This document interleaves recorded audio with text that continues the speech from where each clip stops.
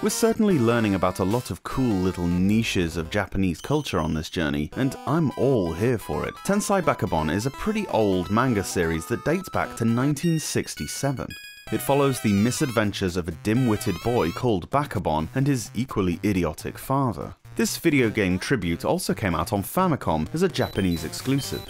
Tensai Bakabon is the name of the little kid in the show. He works as a shoe shiner, but has a propensity for mischief.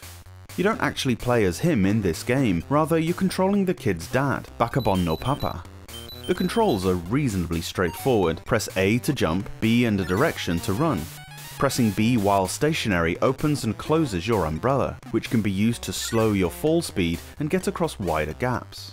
If you come across a single space gap between two walls, you can sort of shimmy your way up between them. If you see blocks floating in the air, they'll quite often conceal food or drink.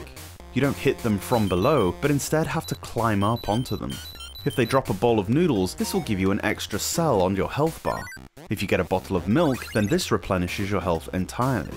Papa's movement feels really stiff at first, but I think this is kind of the intention.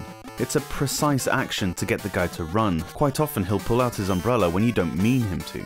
Press your direction first, then B.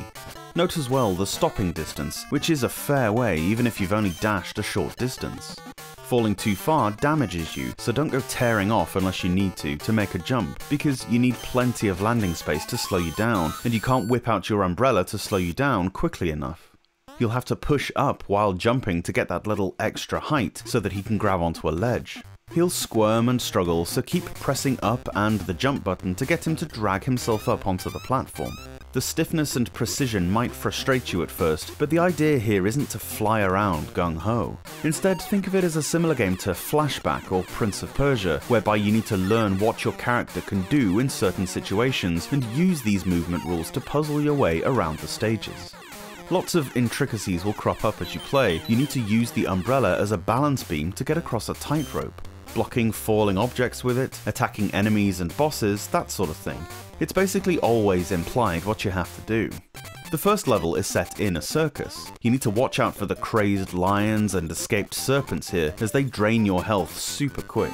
Pretty soon you'll fight what looks like the ringmaster, and later on a spooky clown. Ugh. The boss fights, the ones I've got to at least, are not great. You automatically engage in combat mode, which sees Dad hold his umbrella like he's Guybrush Threepwood brandishing a cutlass. After the circus, you'll visit a ninja-styled level full of frogs. Not too hard, just master the movement techniques. Then after that, there's a gymnasium. I hit the wall here. At the end of stage 3, there's this jock-looking guy with a backwards baseball cap. You don't fight him, but instead have to beat him in a running race.